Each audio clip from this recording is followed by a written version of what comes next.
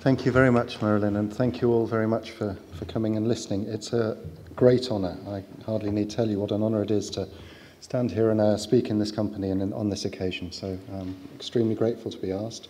I apologise for speaking in my native tongue, and I thank you all for your attention, and also to the translators, who I hope I will not give too hard a job to. In the 50 years since The Savage Mind was published, it's become, happily, it's become commonly understood within the discipline of anthropology anyway, that magical and mythic thought is not inferior from scientific thought. It's a happy fact that this is now widely accepted, although, as Professor Descalara explained to us yesterday so clearly, the terms of our understanding of it are still under negotiation, we might say. However, something else has changed as well in those last 50 years, and that is the context in which any kind of knowledge can be thought about. Professor Carneiro Da Cunha has done as much as anyone, and that is a lot, to point out the important ways in which indigenous thought and knowledge have been recast and repositioned by the development of international laws and precedents based on property thinking in relation to knowledge and heritage. One might distill a difference then from the time of The Savage Mind by saying that it was written before the knowledge economy was envisioned.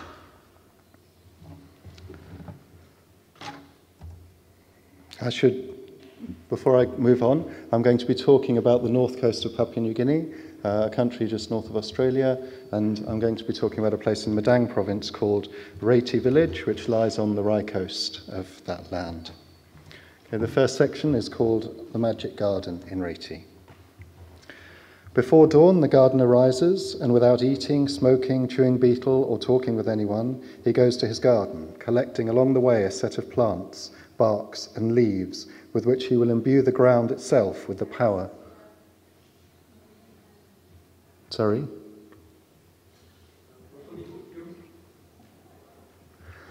Imbuing the ground itself with the power to grow tubers. The ground has already been cleared. His siblings and their wives and children have laboured to clear the ground of trees and scrub. He has set fire to the remains and divided the garden into blocks and paths, all already allocated to particular members of his family for particular purposes, especially earmarked for exchanges and ceremonies that he knows will demand his or their input during the coming year. The garden is indeed already full of other people, anticipating the growth and transformations of their bodies in its very form and conception. Standing at very first light in the centre of his garden, the gardener makes what is called the eye or the shoot of the garden. He demarcates a small area, and within it places cooling plants, plants that make sorcery and illness ineffective, plants that will imbue the taro in the whole garden with strength, with perfume and with savour, with bones so that it doesn't turn to mush when cooked, with colour and longevity, and other plants that encourage by their vigorous growth, they encourage the taro to grow vigorously as well. He places plants there that will guard it in the garden, causing hideous boils in any who will step over them. Finally, he places a staff for the spirit mother of taro to hang her string bag from, and calling her name, he requires her to return from the distant places to which she has travelled in the intervening year since he last made a garden. Then, breathing the name of the taro deity over a tuber and shredding the same barks and leaves into the space around it in the earth that the deity himself specified, the gardener finishes his work by chewing a stem and spitting its juice of fine spray from his mouth to seal the work. He walks respectfully and quietly from the garden without disturbing the now sleeping and present taro. Later that day, his wife and children will come and begin the task of planting baby taro through the rest of the garden, noting for whom each block is planted, and using the appropriate people in each case. So if a block will contribute to a child's gift to her mother's brother, this child and her siblings will lead the planting in that particular area. Each place, each small group in this landscape has a unique form of this central shoot for a garden. The shape, the actual constitution of the mix that makes up what is planted there and what grows there are all different. These forms of planting are jealously guarded. Gardening is an art then in Retrouvez. People take enormous pride in their gardens and produce. In the careful and intricate ritual and magical preparations of the garden, we see thought and effort directed to the future, to the anticipated and imagined outcomes of the effort. What is being anticipated? Is it something mystical and unreal that will be the result of the application of all this magic? Of course not. It is, in fact, the generation and regeneration of the human world itself. No wonder people are proud. No wonder they take trouble. But what are all those special plants and procedures in the eye of the garden doing? Levi-Strauss worked to ensure the recognition of native thought as valid knowledge-making practices, and to demonstrate its characteristic within his overall conception of a universal character to the human mind.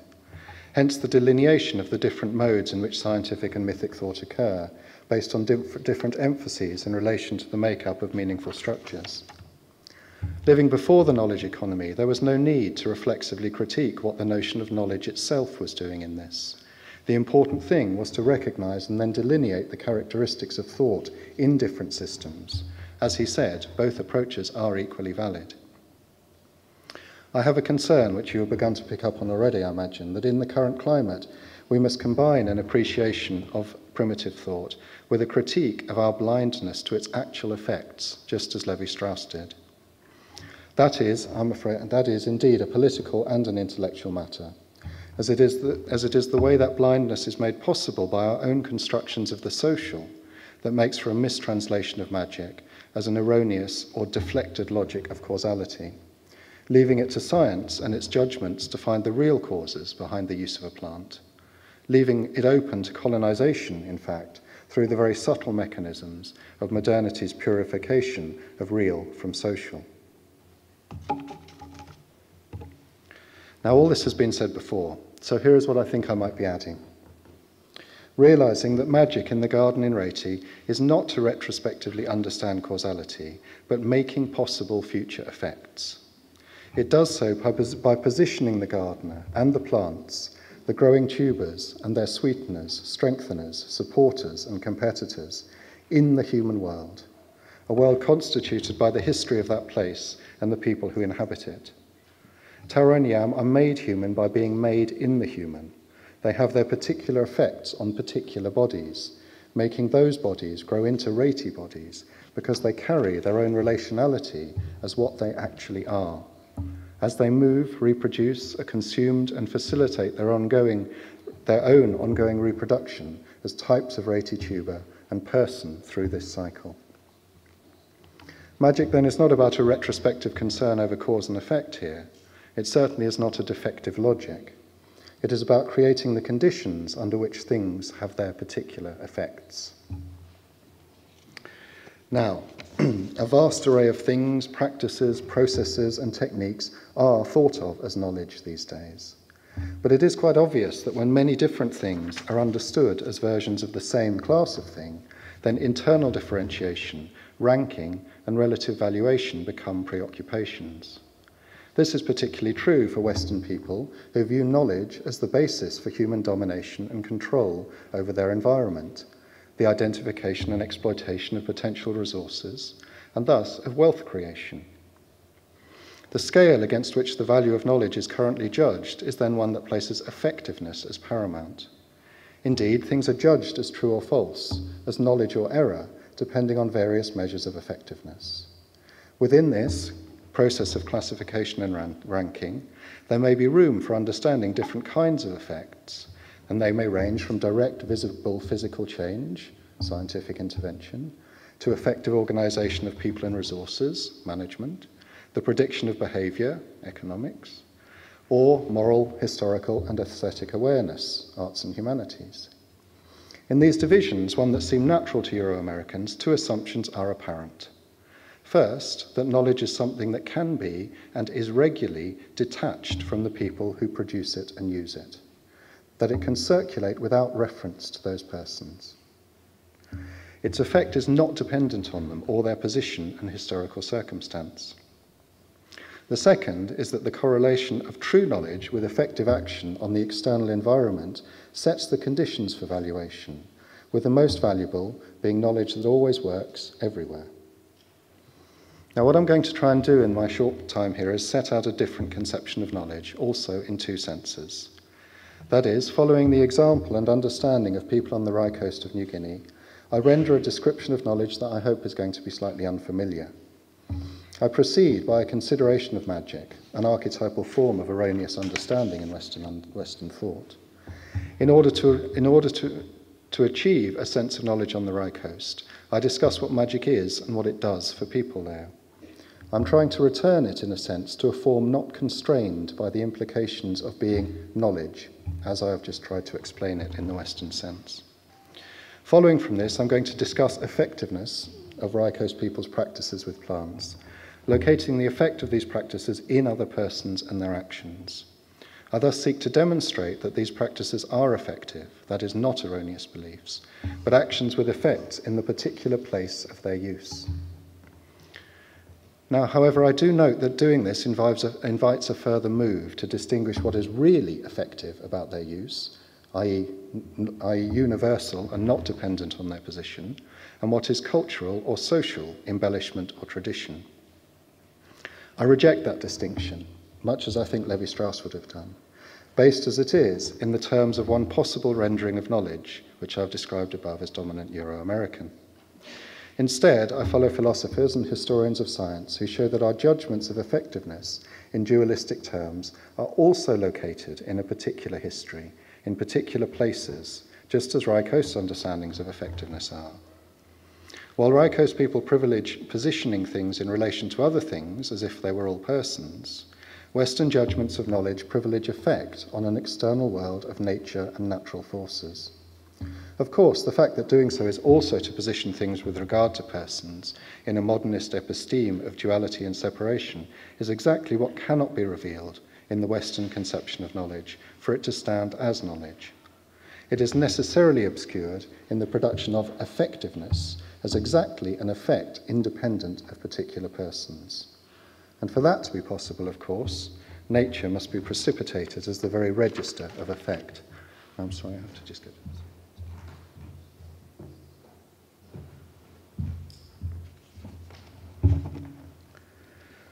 Okay, so in order to address these issues, I'm going to move from the discussion of magic and effect through a discussion of myth as the structuring of conceptual and social relations in both Rye Coast and Euro-American modes, including intellectual property as a form of myth that Western knowledge producers tell themselves to situate their actions.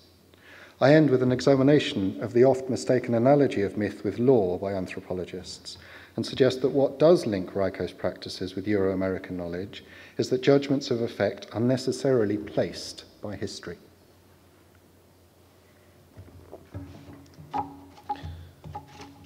Okay, the next section is called Leaving the Magic Out. In July 2010, Porea Nombo and I were fortunate enough to launch our co-authored book about indigenous plant knowledge at the nearest university to his village in Papua New Guinea.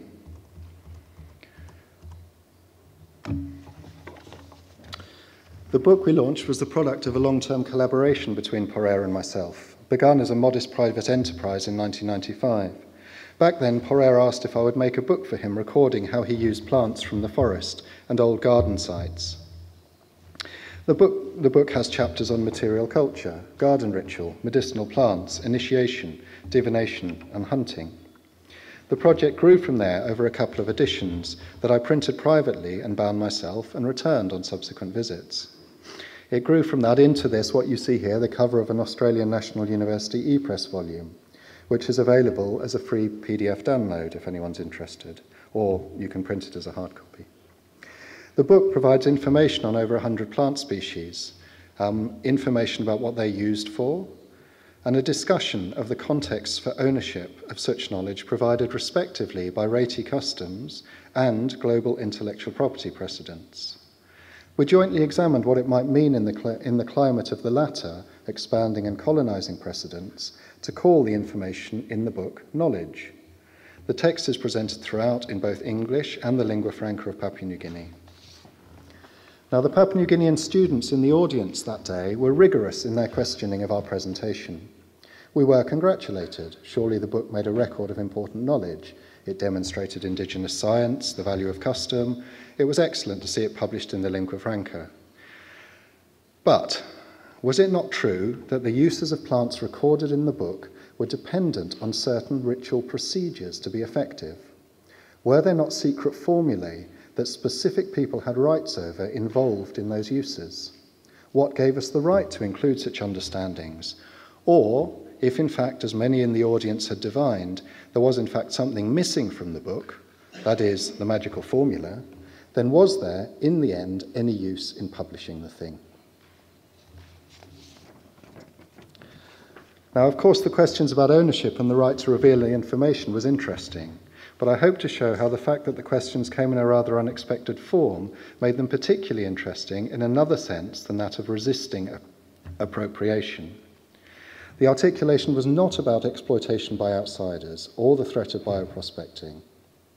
Rather, the question is focused on where the plants had come from, if Poré himself was responsible for their application in Réti, and if others in the village didn't have rights over the use of them because they, that is the plants, were connected through kinship to different ancestors.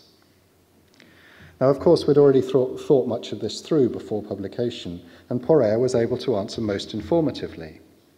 Yes, the plants used in order to encourage the growth of taro, for example, and the form of those plantings, were the ones that he had learned and inherited during specific life cycle events. His right to use them had been paid for by transfers of wealth and produce at those moments. The uses recorded in our book were different from things other people might do with the same plants. Poré was indeed meticulous throughout our collaboration to include only plants that he had direct understanding of, and that he could trace the root, that is, people, kinship, through which he knew them. So Poré was in no way fearful of accusations that he was claiming or appropriating something to himself. But the care he took does demonstrate that there is a potential issue about the relation between persons involved. The use of the names, and they are called paru in the local language Ngini, the use of paru, of people named in myth, and tunes from those myths, are a crucial part of the effect of many of the plants in our book. And as those students perceived, we have not included them. For indeed, what members of that audience called secret names or bits of talk are not simple formulae, but they are expressions of connections to others. When questioned about leaving these names from our record, Poré responded as follows. I assure you that even though we did not include the paru, I do know them. Every plant I put in the book I learned about from my father's and mother's brothers, so I do know them. If I chose to put them in, there is no one who can say anything to me. They don't know these paru. I responded, but the particular plants which have paru associated with them will not work for anyone reading the book without the paru. Poré said, children and grandchildren seeing them can come and ask me, and I will give them to them. I have already taught many people the lime powder divination, for example. They can pass this on to their children and grandchildren. They can learn these things and teach others. Lots of kids who see this book can come and ask me, or others, to know more. And I will say to them, you sit quietly, don't rush at this. These things have hard work associated with them, and I will not force you to learn them. Now, Poré here refers to stringent and long-lasting taboos on food and sexual relations that learning paru require if they are to, in Réti idiom, stick to the person who learns them. He went on, the real reason for my interest in writing the book is we have seen that children and grandchildren may forget these things. If we don't put them on paper, they will be lost. So I wanted to stimulate interest by putting them on paper. I think the message in Poré's response is clear. If you want these things to work for you, come and talk to me or others who have received them through the right channels. Come and ask respectfully and I will give them, but they are not simple keys. There is hard work involved. That is, years of particular kinds of tailored behaviour and actions relating to other people. You can have them, but know what it is you're getting into.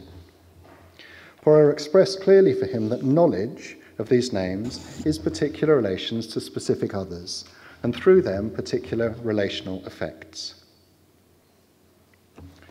The next section is called Locating Effect. Knowing particular garden procedures or divination techniques was part of what becoming the person Porrer is. That is, these are clan names, a Rippy analysis man with particular paternal, maternal and affinal connections entailed. Porrer told us that he had been given recognition as a person who was in a position to receive and utilize these names and plants by the acceptance of pigs and shells and other things by his mother's brothers and his wife's kin during the course of many ceremonies. That what we were calling knowledge of plants was in fact part of his relation to them, and thus part of his position, his very constitution, you might say. The incorporation of those practices in a mythic structuring of relations between kin positioned him as the right person to understand these specific practices. Now, Porrer is indeed acknowledged as an expert on custom, healing, and so forth on the Rye Coast, but he is not a special or extraordinary type. All adults have such distinctive aspects of their practices. It is these distinctive practices and their routes of transmission that makes one place and one person different from another. What Réti custom practices that produce such differentiated persons offer us theoretically, I suggest, is a vivid example of what Roy Wagner has termed a differentiating symbolization, in which everyone is particular because they are actively and consciously constituted in unique relations to others. Their bodies are different because they are grown from particular places and particular nurture, contain different relations to others through unique myths and histories. And knowledge is part of that particularity. It is what allows them to have specific effects and capacities. Now, in this context, myth is, of course, anything but abstract, as Lévi-Strauss was so at pains to make clear. The principles of differentiation embodied in myth continually provide a practical distribution, a concrete positioning for persons and their actions in the constitution of a particular world. For example, there are many Réti myths about elder and younger brothers, in which the younger differentiates himself through an action not specified by precedent, and thus makes a change in the world itself occur.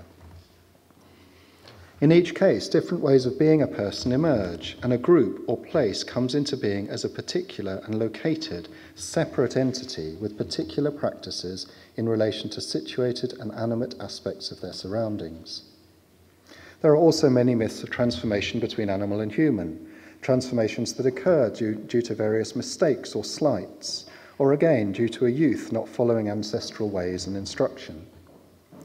One gets a sense, in fact, in Réti, of a world in which everything would have been fine and peaceful if people did not have the tendency to differentiate themselves from others.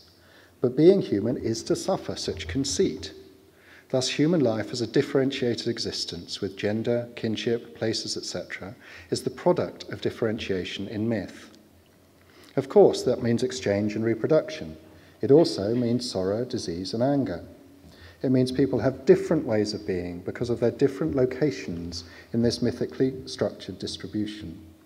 They have different ways of making things, such as gardens grow or bodily transformations in initiation happen. Action then is situated as creative because it is differentiating and thus transformative.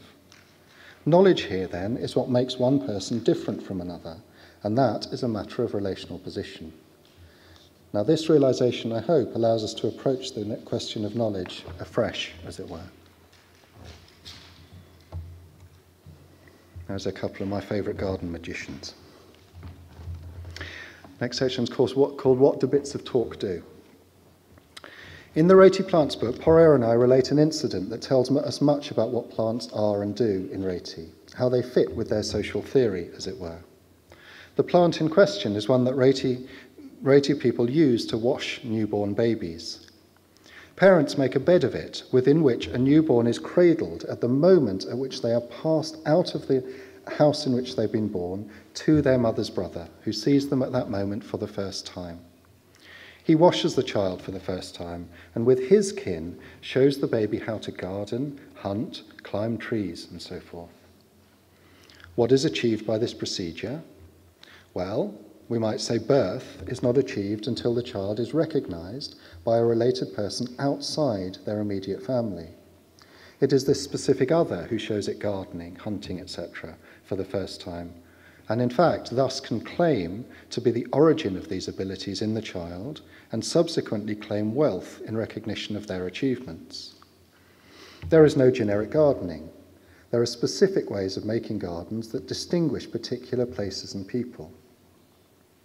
It should be clear that what the mother's brother knows is passed on at this moment to the child, and that is a matter of making them accept the child and the substitute wealth and meat that accompany the plate. It is then a matter of placing the child in a particular relationship, the form of which determines their subsequent growth and development. In the plants book, I made much of the fact that I wanted to know what this plant, which is called asarsi, does for the child. Why do they use it? What are its properties? What particular properties make asarsi the plant chosen for washing and cradling the newborn child? Well, the answer to these questions came without hesitation in the form of a myth. My contention is that by answering my question about an intrinsic property of a plant through situating its effectiveness as an aspect of a relation to specific named ancestors in the myth, to specific procedures which make the child a human child by a relation to particular kin who will make it appear as that child and not as something else, that in doing this, the work of the plant is to situate the child in relation to particular ancestors. To be human in reti is to be in particular relations to other persons. In fact, the myth is wholly practical. What could be more practical than providing a frame for action in which that action is situated in relation to a series of actions that produce the world in human reti form? What we might call magic, that is paru, and mythically specified forms of action are the way that reti people have of affecting the emergence of particular kinds of human person. Humans are human beings because they are always entrained in, extensions of, differentiated versions of, and obligated to others. By using paru, a gardener or a healer or a hunter positions an action or a thing or a set of practices in relation to other things, other people. To know is to be in a particular relation to others in which specific effects are generated and recognized. Now, this makes what he knows look very different from the characterization of knowledge as a series of individually held representational propositions about nature that can be judged as true or erroneous with reference to their effective engagement with aspects of that nature. I have one more substantial section called Making Things Called Knowledge. The conception of knowledge as an individual possession applicable to an external nature is obviously characteristic of a particular history and society, one in which scientific symbolization is dominant, and one that has given rise to laws such as intellectual property to administer the connection between knowledge as an object and people as creators or rights holders. Indeed, the kinds of problems that result in a broadly Durkheimian theorization of society, which arise in this milieu, begin from the premise of individuation. Human beings are individually specified as unique bodies by internal natural properties. Durkheim's brilliance was in providing a convincing picture of how something, that is society, is made from individual actions and understandings that transcend and come to reciprocally structure common perception. But certain blind spots or issues arise within what Roy Wagner calls this collectivizing mode of symbolization. One is the problem of individual versus collective, another of collective coordination.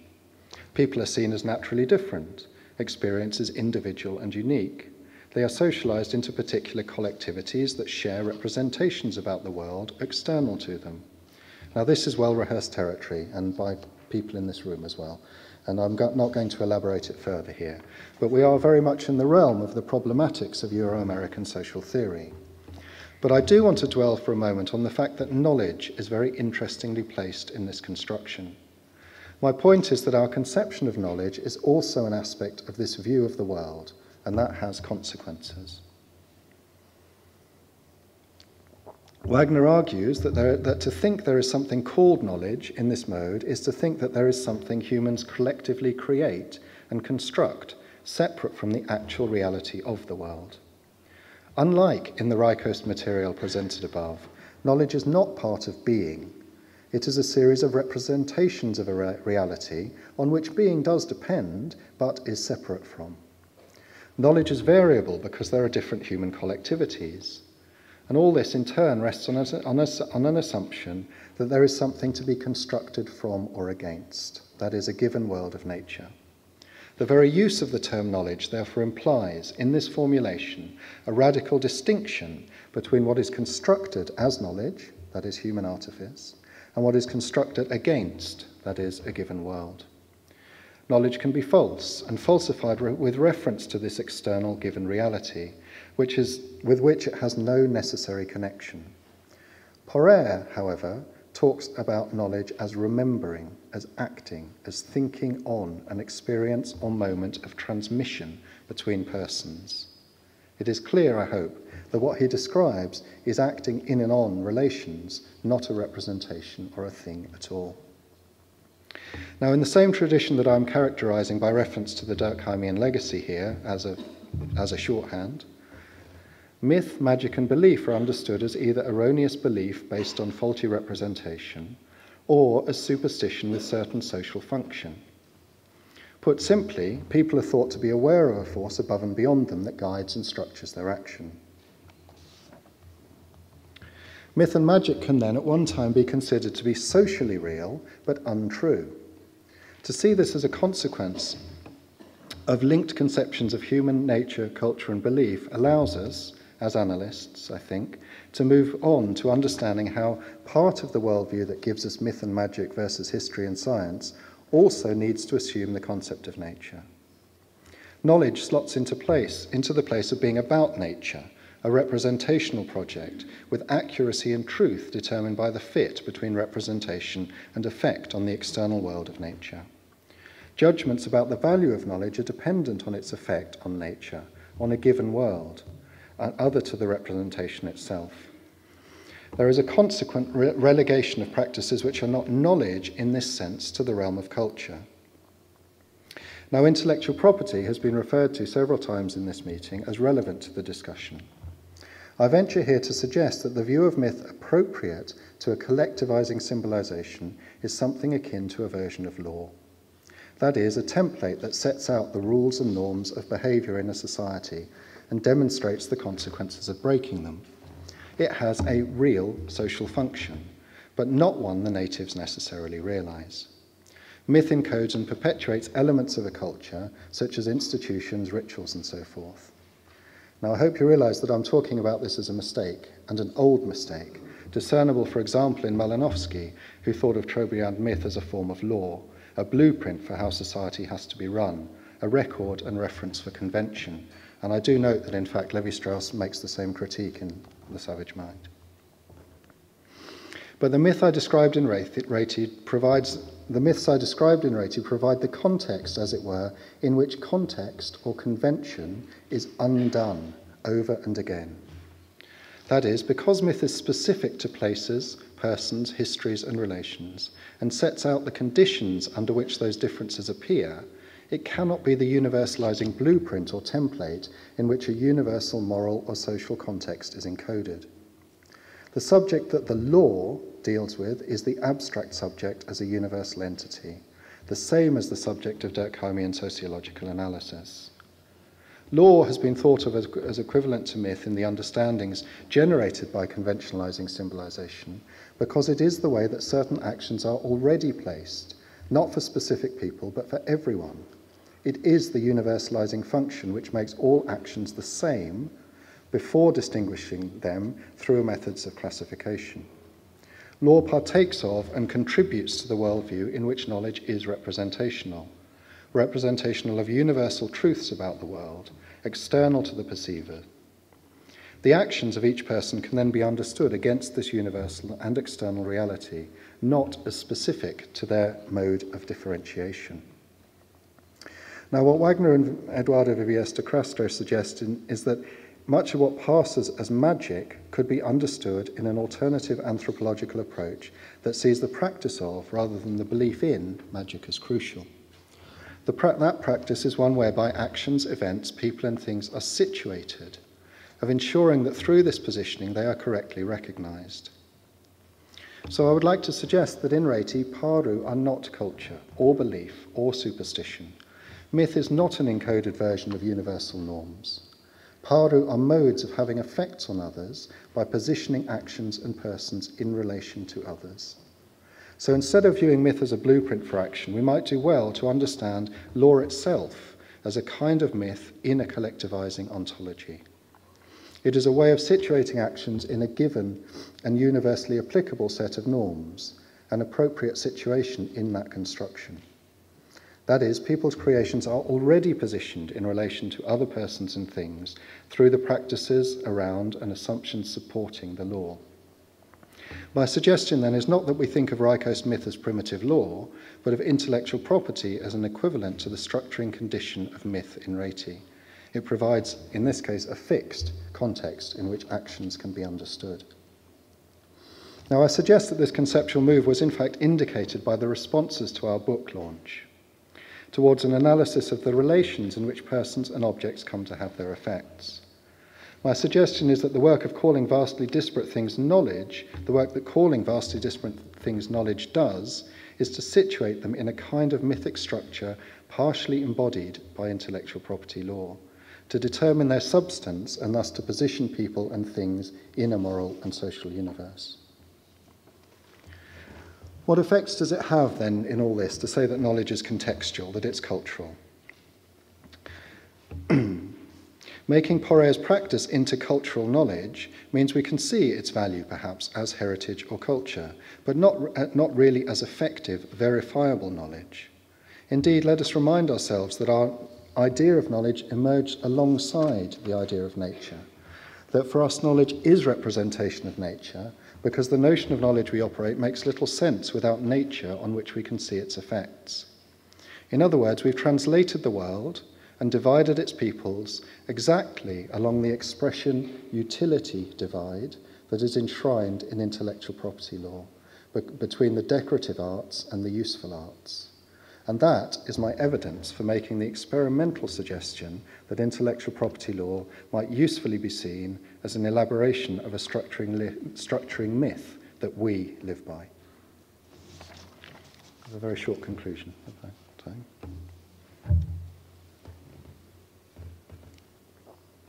In this paper, I've tried to show that it might be possible to return Reti magic to a form that is not constrained by the term knowledge, as it is generally understood in Euro-American discourse. I undertook this endeavour because it seems that placing magical practices in relation to knowledge does two things to them. It invites contextualisation to show how they could be seen as socially effective, but in that not as true knowledge. In doing so, making the comparison on our terms leaves it as inferior to representations of the world that can be utilised to make changes to natural things or processes unmediated by other human beings.